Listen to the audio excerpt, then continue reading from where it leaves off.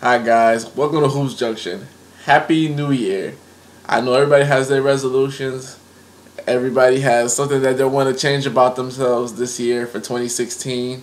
I wish you a prosperous 2016. Hope you brought in the new year with lots of fun, family, love, and friends. This segment we're going to be talking about New Year's resolutions for NBA players in 2016.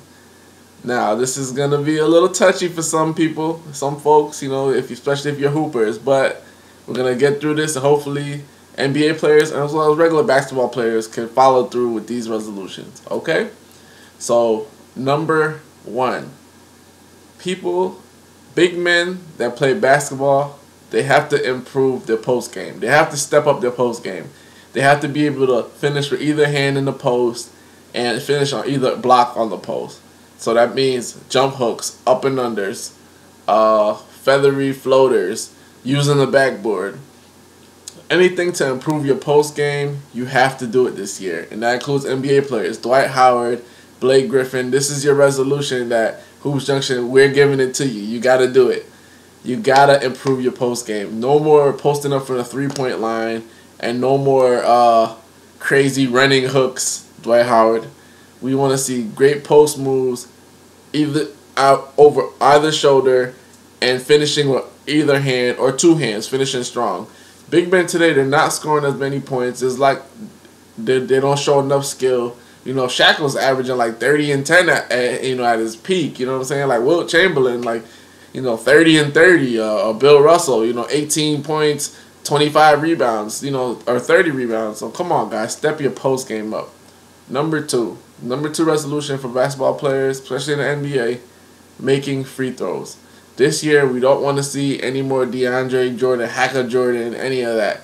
People have to make a concerted effort to improve their free throws, which means seeking people that do shoot free throws well and try to learn from them. I know a lot of guys have free throw coaches and experts, free throw experts. No. Whoever's shooting a great percentage from the free throw, go to them and figure out what they're doing and then try to mirror what they're doing. They say imitation is the best form of flattery, but it also, when you're imitating someone, you could actually recreate some of their successes if you do it their way, if you try it different ways. So, with that being said, every NBA team should be shooting 70 to 75% from the free throw line. We want to see a high 76% range. People need to improve their free throws. If we can see the game improve, everybody's shooting more threes, everybody's doing more layups and dunks and things like that, we need to see better free throw shooting. All right? Another thing that we want to see for NBA players, especially for NBA stars, and if just regular basketball players, we want to see the best players guarding each other.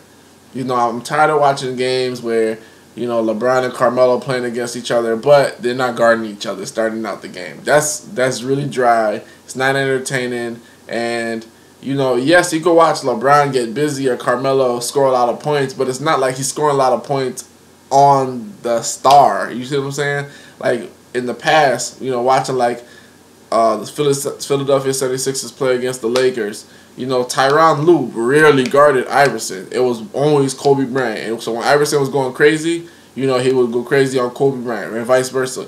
Iverson would guard Kobe. So these are the things we want to see. Michael Jordan, he guarded Gary Payton and vice versa. Gary guarded, I want Mike, let me guard him. I'm going to shut him down or whatever. So those are the things that we want to see. We want to see the stars going head to head. See, Gary Payton was a point guard. Michael was a shooting guard, but he still was the best on his team. He was the best on his team.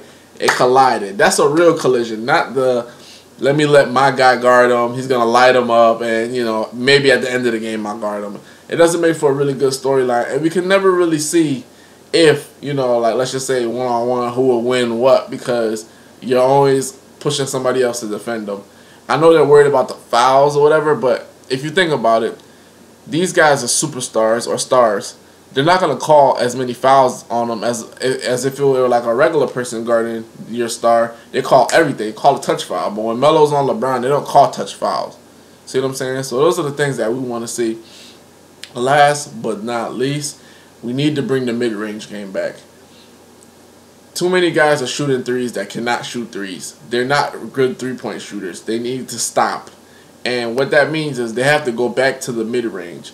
And they say that mid-range is the most inefficient shot in basketball. I completely disagree with that. What happened was to that is teams are shooting way more three-pointers. So therefore they're practicing way more three-pointers. So when a guy has an wide open 15-footer, 20-footer, he's not accustomed to shooting that anymore because he's just practicing threes and layups and dunks.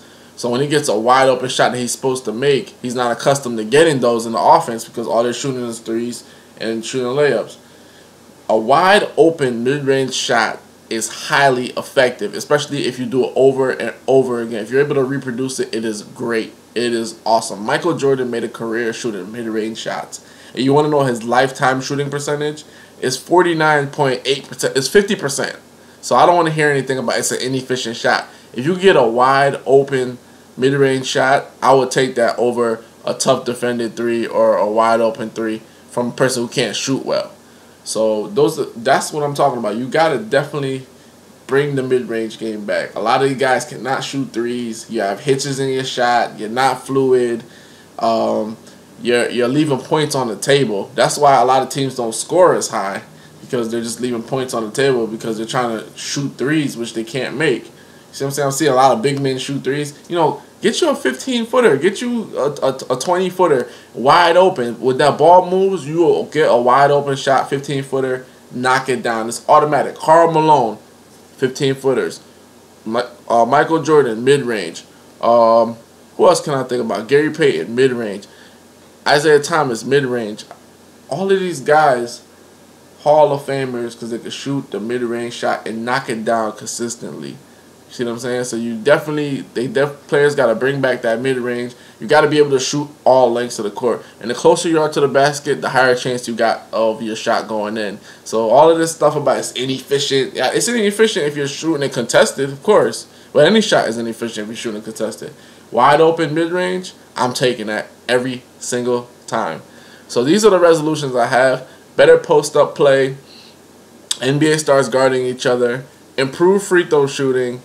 And last but not least, bring back the mid-range game. We want to see this in the NBA. The four horsemen. Hopefully we can see that.